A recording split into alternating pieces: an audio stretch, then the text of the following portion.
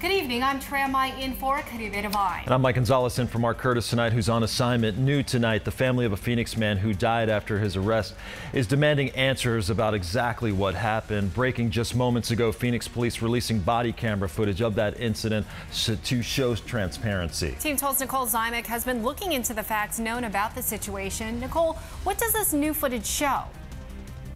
Tram and Mike, it shows the moments police confront Alexander Brown at the Circle K. Help me, Jesus! Help me, Jesus! Help me, Jesus! In the video, you can see officers approaching Brown, telling him they want to make sure he doesn't have any weapons. All right, let's make sure you don't have any weapons, okay? This happening October 6th at the Circle K on 51st Avenue in McDowell. Phoenix police say customers at the Circle K called 911 saying he was pushing people around and locked people inside the store. We have a male that's very violent right now, doesn't want to leave the store, and everybody is telling him to leave. Okay, how is he being violent? No. He's pushing everybody, and he's not leaving our store. After a struggle, police got him in handcuffs.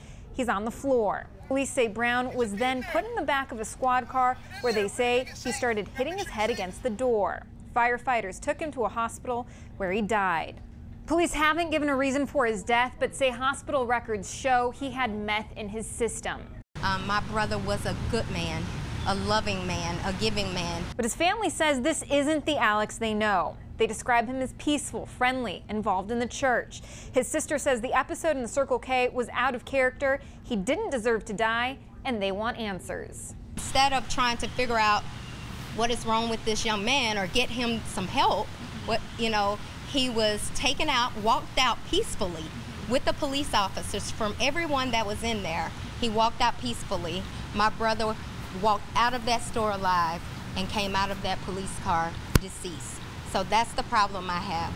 The medical examiner's office has not yet ruled on a cause of death. In the newsroom, Nicole Zymek, 12 News.